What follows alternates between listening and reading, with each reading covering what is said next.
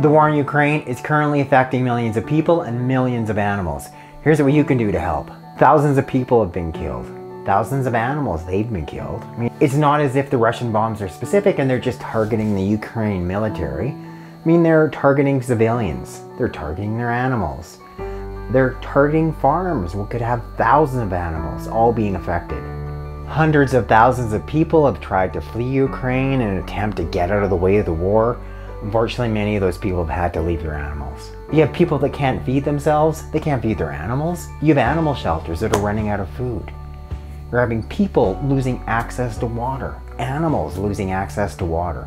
I find it hard to justify war at the best of times, but this one, you've got one like brutal dictator who's bent on restoring the old greatness of the Russian Empire. It's hard just to be discouraged. Like, you look at the scope of this, you got this millions of people in this country, you know, being like so severely affected by this illegal war, by this bit of this madman megalomaniac Putin. And you're like, well, what can you as an individual do? Fortunately, there's organizations within Ukraine, there's organizations in the US that are directly supporting people that are helping animals in need in Ukraine.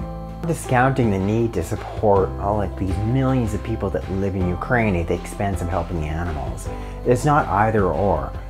It's helping people that are affected by this like wrong war, as well as helping their animals. So what I've done is research. I've compiled a list of organizations to the Ukraine, to the United States, along with UNICEF, who I feel like are having the biggest impact right now on the ground in Ukraine. They're supporting animal shelters, providing them food, access to clean water, access to veterinary care. Thanks for watching. I know I find it so hard to see what's happening on a daily basis and feel so powerless, as if you can't do anything. So I really feel it's important to feel like you're, contributing in some way, at the very least, like making some type of difference.